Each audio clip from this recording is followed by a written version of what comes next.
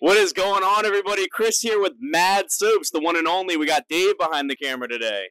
And we have a trawler. Check this thing out. It's not that long. It's only about 30 feet, but look at the height on it.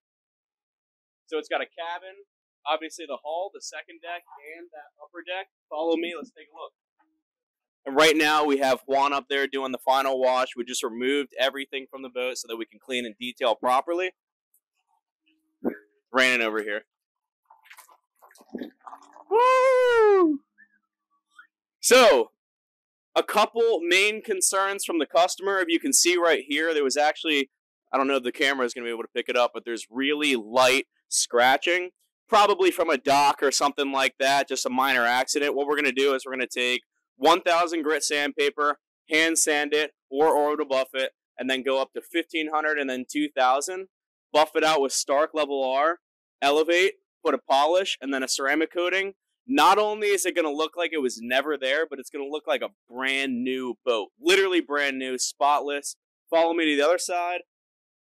He had some other concerns down here. Check out these metals. They're kind of corroded out. We're definitely going to need some on and off acid and a metal polish. Maybe an elevate right before that. And we're going to have these bad boys looking new. Imagine that. Follow me. Medium oxidation. You can see some weird marking here. That's all going to get polished out. The boat's literally going to look brand new when we're done. My guess would be 3 to 4 steps by the time we get to the ceramic coating and polishing off. The metals, the windows, the rub rail, everything's going to get done.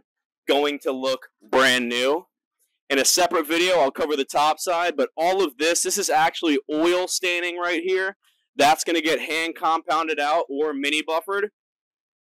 Just wait for this boat. It's a big project.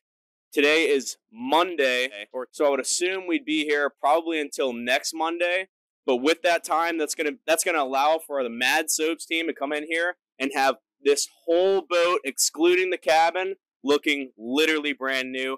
Thank you guys so much for tuning in. This is Chris with Mad Soaps. Thanks for watching.